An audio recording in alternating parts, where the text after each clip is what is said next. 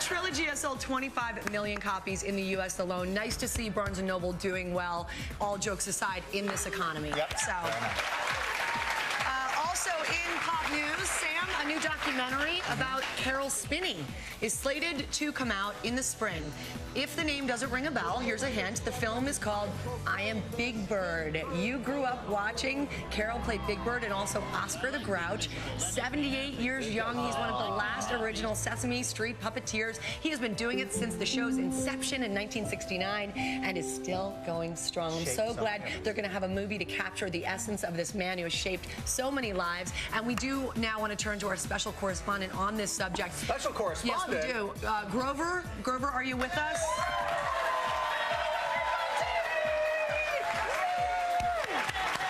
Hello, Sam.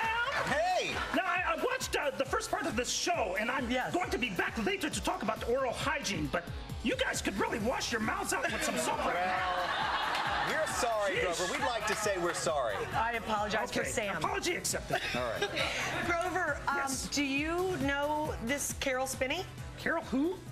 See, that's the thing. But you and I saw a picture of a man who looked like Santa Claus. Yeah.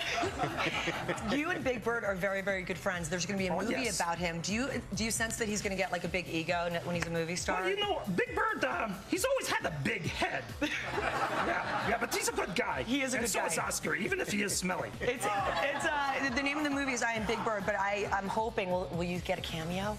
Oh, I am hoping so. Yeah. You know, I am a pretty good actor. I know you are, and a good friend, and I promise we'll behave when you come back later in the show. Okay. We are going to need you to go away, though, and put earmuffs on, okay?